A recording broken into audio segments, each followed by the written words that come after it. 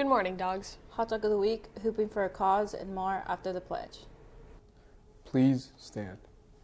I pledge allegiance to the flag of the United States of America and to the republic for which it stands, one nation, under God, indivisible, with liberty and justice for all. Congratulations to this week's Hot Dog of the Week.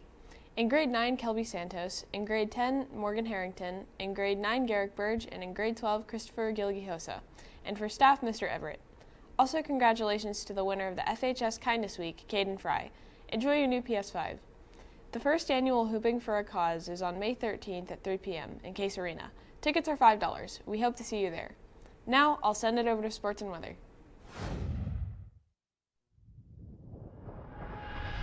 What's up, dogs? The varsity baseball team lost to Harrison last night 5-1. Quincy Perry led the offense with a hit, 2 stolen bases, and a run. Alex Lopez pitched 3 1/3 innings of scoreless relief. In tonight's game versus Western Boone, the team will wear special uniforms supplied by healthy communities that feature purple. The purple signifies the importance of mental health. The game's at home and starts at 6. Last night as well, the Lady Hot Dog tennis team faced off against the Danville Warriors. The final score was 0-5 as a team. Number 1 singles Libby Pierce got off to a slow start, losing the first set 2-6, but thought through her match and worked very hard in the second, getting close at 5-7. Pierce is now 3-1 in the conference play.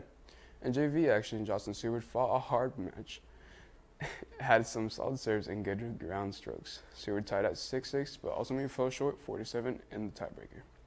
Everyone continues to work hard on their mental games and do everything they can to get games.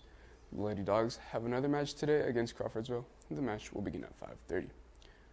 And in softball news, the softball team will take on Western Boone today at 5:30. The game will be here at home, so come out and show your support if you can. Anyways, that's all for sports. Now, let's send it to Garrick with your weather report. Thank you, Nelson, and good morning, dogs. Walking into school today, it was a mild 53 degrees with some light wind.